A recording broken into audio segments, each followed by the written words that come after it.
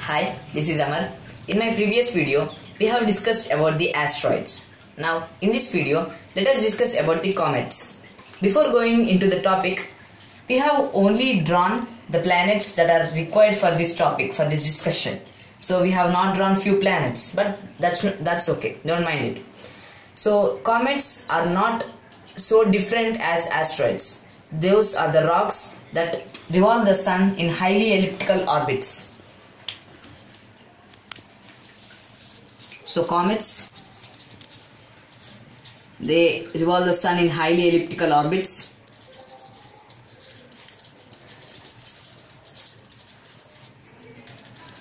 So the only difference between asteroid and comet, asteroids consist of rock, dust and metals. Comets also consist of rock, dust and metal, but these rock and dust and metal, they are covered in icy shell, icy layer. So that icy layer is the only difference between asteroid and comets. So icy layer, and these have very highly elliptical orbits. So sometimes they go far off after the Kuiper belt, sometimes they come very near to the sun. When they approach the sun, the dust and gas which is present in that comet, so here the dust and gas which is present in this comet, it sublimates and forms an atmosphere like substance around what we call as nucleus. So this is formed by dust. This is known as coma. This is formed of dust as well as gas.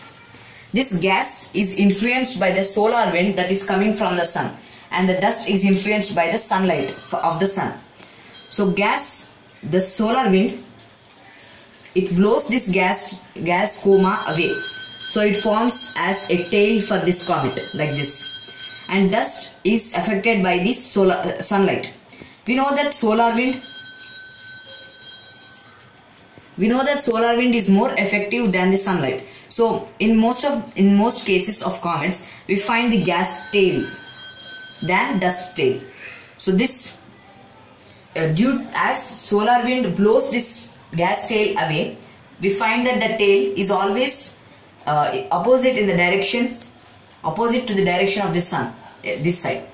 So the comets that come very nearer to the sun are known as sun grazers.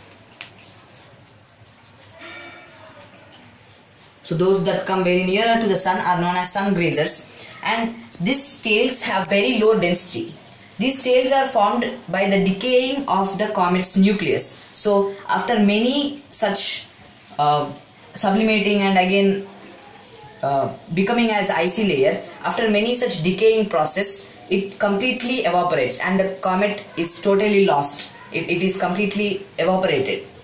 So few asteroids come very nearer to the earth also, and these comets. So comets are classified into two types: short period comets and long period comets. So they are classified into short period and long period. So short period comets are the comets whose revolution time is less than 200 years. So it's less than 200 years.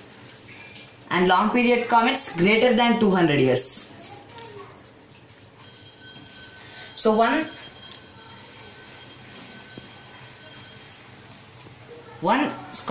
comet which is known to humans from much time is Halley's comet.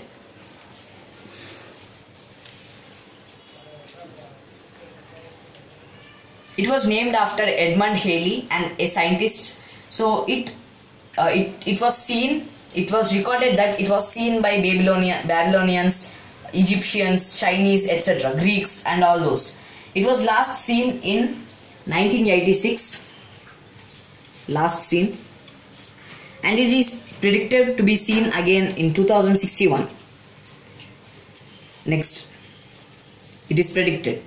So one such comet is Halley's comet. So this is about comets. We will discuss about the meteors and meteorites in my next video. Thank you.